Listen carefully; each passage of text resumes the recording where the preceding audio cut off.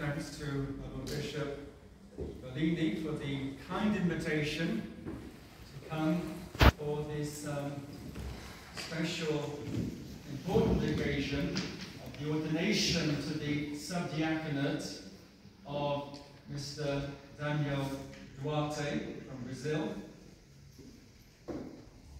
Dear fathers, special welcome also to Don Niccolo, parish priest from northern Italy, who is with us for this special occasion also, accompanied by a deacon of his community, Don Andrea. Dear seminarians, dear faithful, you know how the sub-diaconate is the first of the major orders, preceded by the tonsure and the four minor orders. The sub-diaconate is a definitive step towards the priesthood, meaning that once the candidate is ordained sub-deacon, there's no going back. It's a point of no return. It's a great blessing and a great grace to be called to serve the Holy Church in today's time of difficulty and confusion and danger.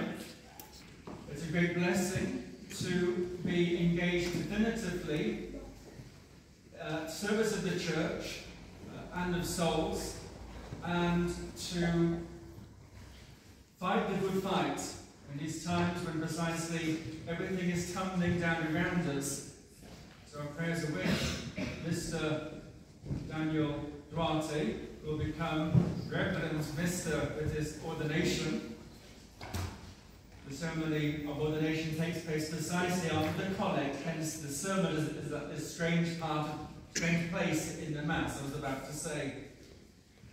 And during some of the longer prayers, and the monition in particular for this ordination, are the words addressed to the candidate: "Be such as becometh to serve in a distinguished manner the divine sacrifice of the Church, remaining firm in the true Catholic faith." Of course, our obligations required at the sub-diaconate: daily recital of the divine office, the breviary, of celibacy, not getting married, making the sacrifice of marriage in the family. Also serving closely at the altar, assisting the deacon. Taking care also of the sacred linens on the altar, not least when they are purified. And these sacred linens, it's interesting to note, dear faithful, represent you, in fact. They represent the members of the church. And hence the office of the sub-deacon is not just a material one, it's also to take care of the faithful by preaching the truth, by his example, by being firm to the true Catholic faith. We have around the corner, not physically here in Cork, but just in the next few days and weeks, this synod going on, which is another revolution in the church, bringing democracy to the church, false democracy, and introducing such things as blessings for homosexual couples, giving power to the laity in the worst possible sense, and all this in the name and in the line of Vatican II. So heaven help us, my dear faithful. Hence the importance of remaining firm in the true Catholic faith.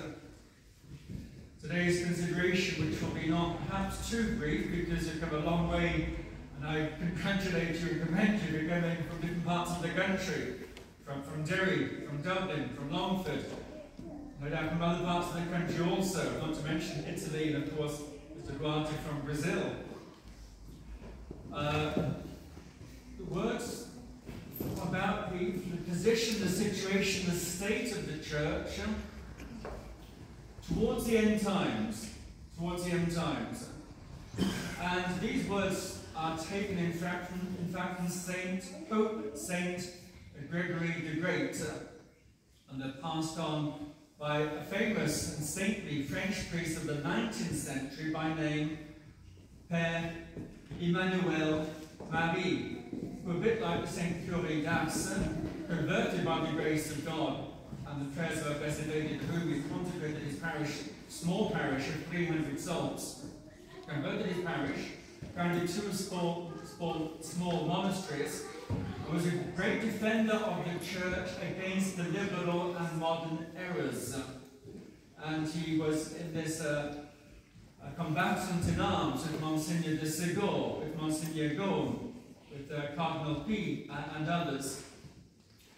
And it's interesting how in his commentary upon the Old Testament book of Job, he,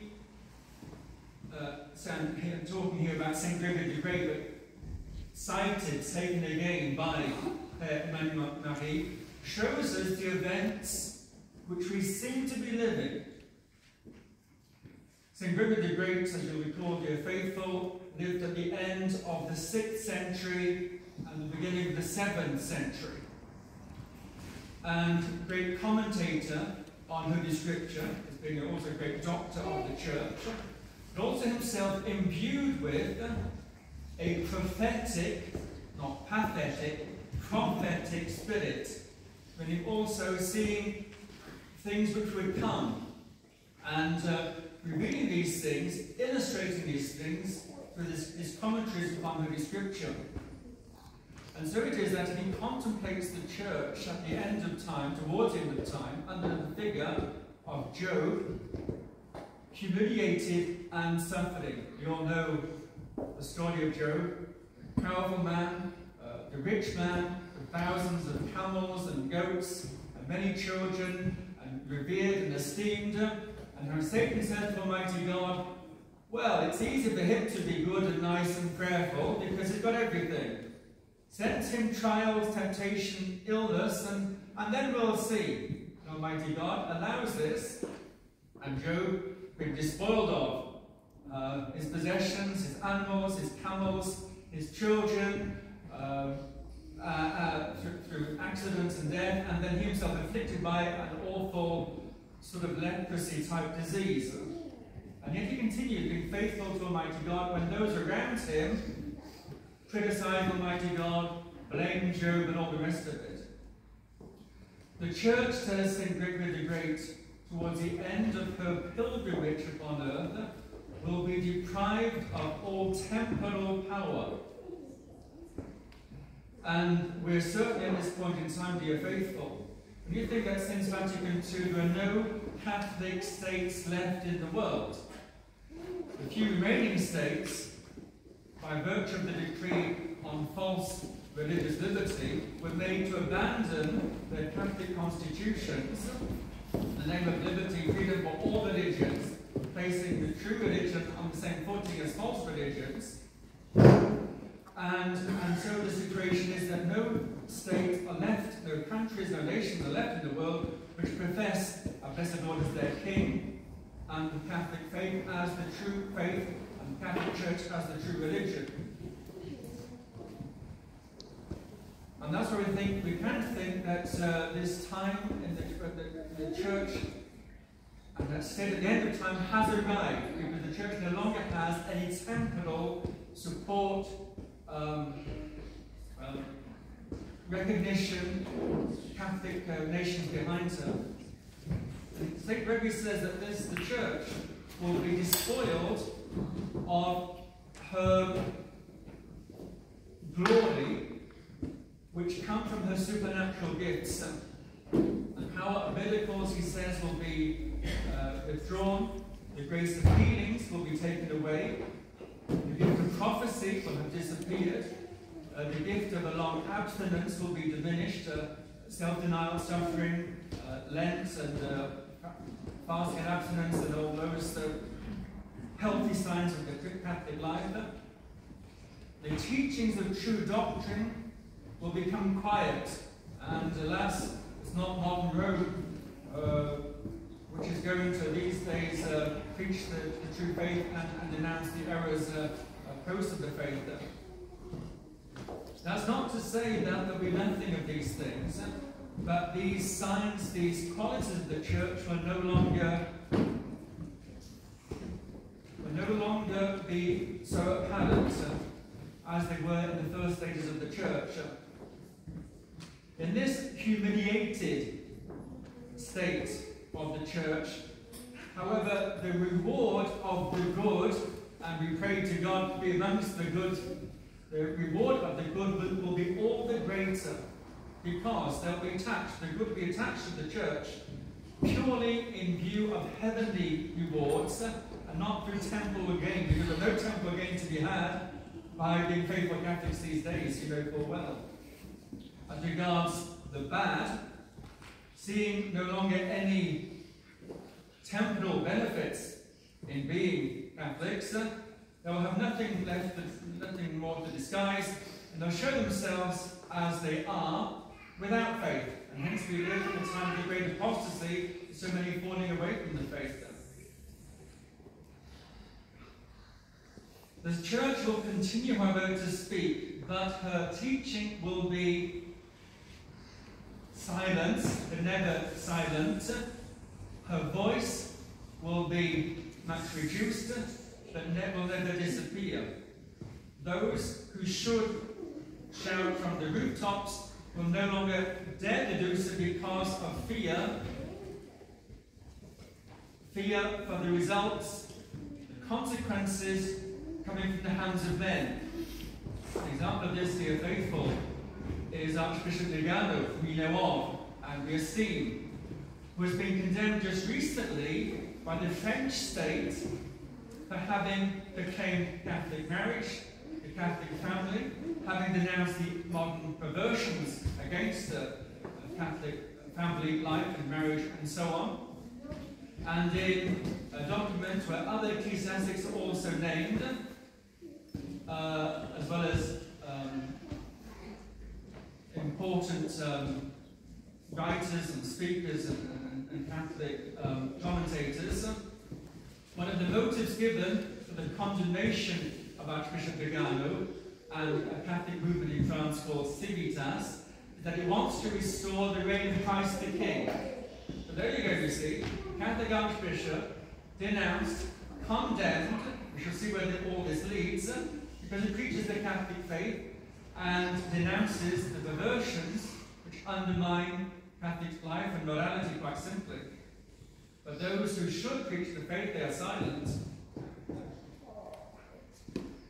St. Gregory often comes back to us this following point, that in the church there are three categories of faithful, of persons, faithful and clergy together, in fact. The first, and these are not precisely in a special order, the first are those who are hypocrites or false Christians. The second category are the weak. And the third are those who are strong. Or, in these times of anguish, the hypocrites will lift their masks, they will no longer, and they will manifest their secret apostasy. And it's the time of the great apostasy. The weak, and of course we are all weak, will perish in great number. And the heart of the church will be afflicted. However, the strong, tell us about the strong, which we want to be amongst the strong. We want to be strong in the faith. We pray we have the faithful time. What about the strong? What's going to happen to them? Many of the strong, too confident in their own strength, will fall away like the stars from heaven. It's not very encouraging, is it? You'd say, give us something, give us a happy ending, Bishop, because we came here to have some consolation and encouragement. Well, the second of the 3 points in this discourse, very mighty well, is that in spite of the terrible scandals of the times of perdition towards the end of the life of the world and the church, we mustn't believe that the weak souls will all be necessarily lost. Some will because of presumption, but the way of salvation will always remain open, and salvation will remain possible to all. And think about in times of COVID, when people came to the true faith because they saw through the smokescreen of the propaganda, restrictions, the confinements and so on of the whole COVID nonsense, the grace of God is always there. And in times of difficulty, the grace of God, so to speak, can even be stronger. The church will always have the means of preservation proportionate to the greatness of the dangers. The greater the dangers, the greater the means of preservation. Only those amongst the weak, the small, will fall, who will have left the wings of their mother through teaching, prayer, the sacraments, tradition, will have gone along with novelties, or just with the convenience of the moment, or thought, well, we don't really need God because the modern world is so comfortable. What will be the means of preservation in these times? The scriptures give us indications on this subject. The church during these times will remember the warning given by Blessed Lord at the time for the announcing, prophesied, mix of French here, giving the prophecy of the destruction of Jerusalem, warning applicable also to the last times.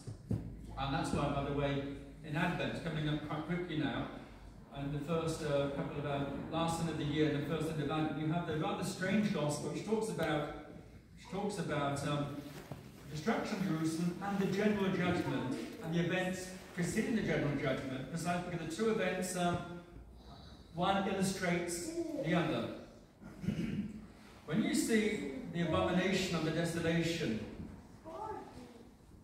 predicted by the prophet Daniel standing in the holy place, then those who are in Judea should flee towards the mountains.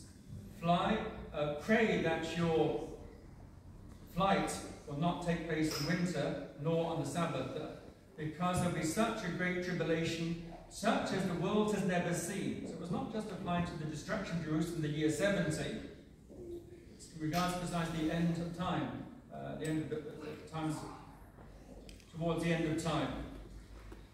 If these days were not abrogated, diminished, nobody would be saved. But because of the elect, there will be abbreviated. It will be shortened. Hence, conforming to the instructions of our divine Saviour, the Church will assure the safe flight of the faithful, especially the weak amongst the faithful, and will find for them inaccessible places of refuge, where the beast announced in the Apocalypse will not devour them, will not afflict them.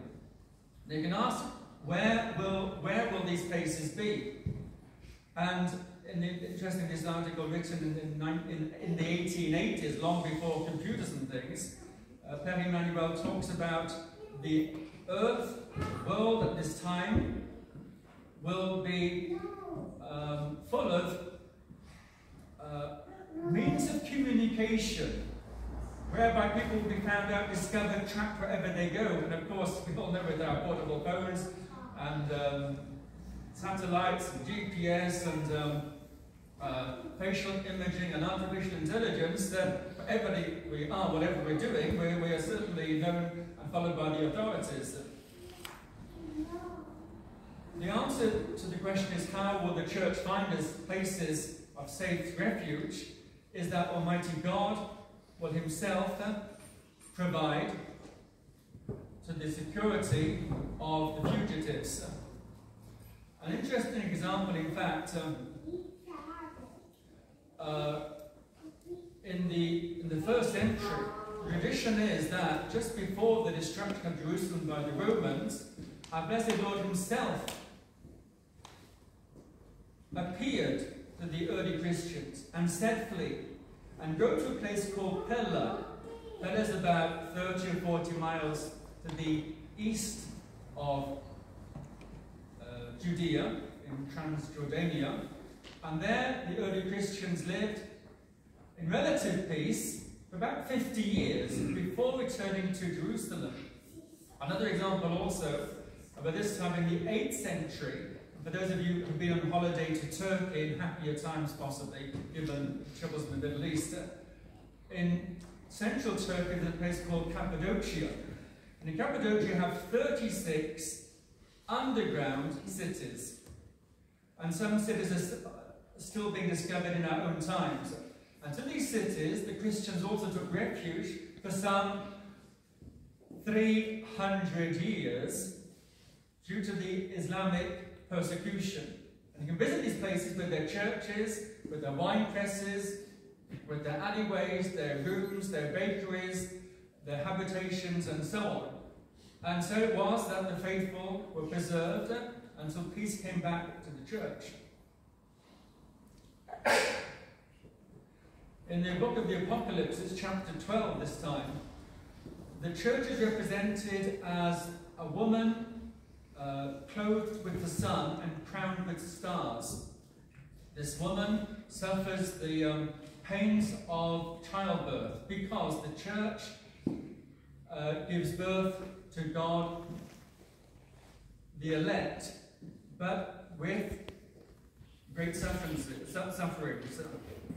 And in front of this woman, representing the church, is the red dragon, image of the devil, and of his continual ploys to ensnare souls. The woman, the church, flees into the solitude, into a place prepared, said the Apocalypse, by Almighty God himself. And there the church and the faithful and the weaker souls will be nourished for 3.5 years. The 3.5 years correspond to precisely the time of the persecution and the Antichrist.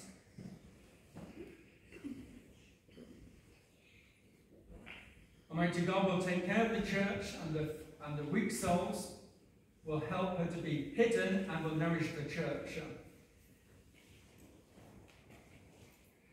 The dragon pursues the woman, the church, and from his mouth gushes water to drown the woman. But the earth comes to the woman's assistance and soaks up the flood of water. These mysterious words designate some great marvel which Almighty God will perform in favour of his church, and the rage of the dragon will expire at her feet. What will the weak faithful be doing during this time? In hiding, they'll be praying for the church, whilst the strong and the courageous will be engaged in a formidable battle, visible to the whole world, with the dragon and against the Antichrist. The third and last point, dear faithful, is that without a doubt there will be in these last times saints of an heroic virtue. In the beginning, Almighty God gave to his church the apostles, who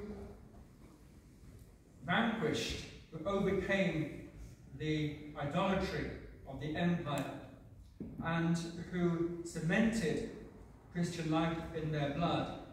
At the end of time, Almighty God will give to the church great defenders, great saints, equal to, comparable to the great apostles and great saints of the early times.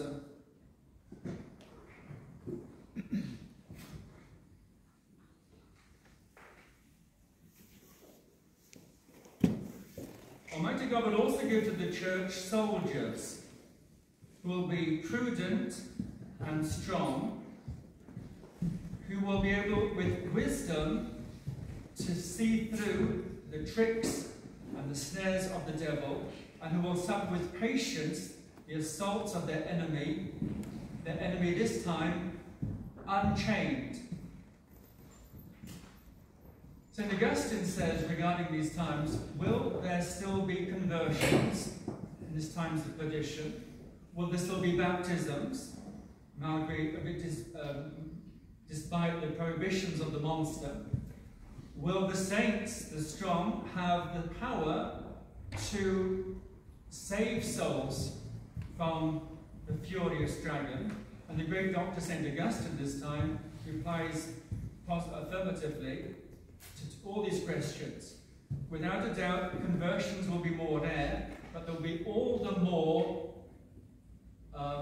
wonderful, all the more marvelous.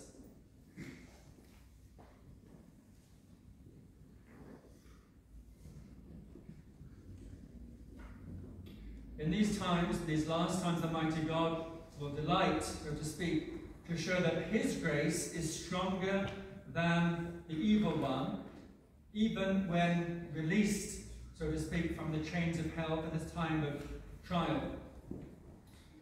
So let each person, says St. Gregory the Great, notice how that will be great consolations. So there is something of a happy ending in all of this, because of the great saints, the courageous soldiers, the church being protected, the weak being supported, marvellous and surprising conversions. Amongst the saints of the last ages, there will be soldiers. The Antichrist will come as a conqueror. He will command armies, but he will find himself opposed by Theban legions. Remember St. Maurice and his legions there in Switzerland, not far from Ecole, in fact, Lake Geneva. Some 6,000 Roman soldiers, Christians, and they were told to persecute and put to death the local Christians there in the, I want to say, end of the 3rd century, beginning of the 4th century, if I'm not mistaken. And they said, no, we will not. We are Christians, we will die for the faith. They were armed, they could have fought, they didn't. They gave themselves up as a glorious army, publicly opposing the paganism of the empire. In these times, in this last time, there will be Theban legions. There will be soldiers and armies in the glorious tradition and heritage of the Maccabees, who will number amongst their ranks crusaders, as in days gone by, those who have opposed the revolution in more recent times, the Vendéens in France or the Tyrol, also the Pontifical Zouaves. These soldiers, he can and will try to crush, but they will not flee. They will not flee. The Antichrist, in conclusion, will most of all be an impostor. Consequently, he will encounter as principal adversaries apostles armed with the crucifix. Now, as the last persecution will take on the aspect of a seduction, these apostles armed with the crucifix will have the patience of martyrs, the science of doctors. And our Lord showed these apostles of the last times one day to St. Teresa, holding in their hands luminous swords. And at the head of these intrepid armies, Catholic armies, to defend the church, will be two great, extraordinary envoys sent from God, and this will be for another occasion, another sermon, another conference, Enoch and Elias. So dear faithful, why talk about these things now? Because we may well be living in these times. In any event, it's good to know precisely what the great saints say about the church, her life, her sufferings, and her resurrection in the end. We are certainly not in times of when the faith is triumphing. On the very contrary, and none of us are immune from the influences of the evil one, of the modern world, seduction, the Antichrist and his satellites, and hence later in the work which I'm quoting from, the great advice given will be the the words of our blessed Lord to the apostles as they were falling asleep. Watch and pray. Watch and pray. If you're faithful on this Saturday, dedicated to our Blessed Lady, please ask her for this discernment, for this courage, for this pray for our new to be sub-deacon, soon to be Reverend Mr. Duarte, as he enters in precisely to this into this combat in a very real sense. May we have confidence in God's grace. May we be humble and vigilant and prayerful. Today's saint, the last words tend to drag out sometimes, is Saint Hilarion, who came from Gaza. And we see in our very own times how Gaza, the Holy Land and so on, a place of great struggle, the combat there, the war there with awful atrocities on both sides, could spiral out of control. And it's not for nothing these things are taking place in the very land of our blessed Lord, because precisely the warfare in our present times and the warfare at the end of time will be a theological war between precisely the forces of evil against Almighty God. These events, Gaza, St. Hilaire, remind us of the situation of the world, and hopefully will help us not to fall asleep, but remain vigilant and prayerful and hopeful. In the name of the Father, and of the Son, and of the Holy Ghost, amen.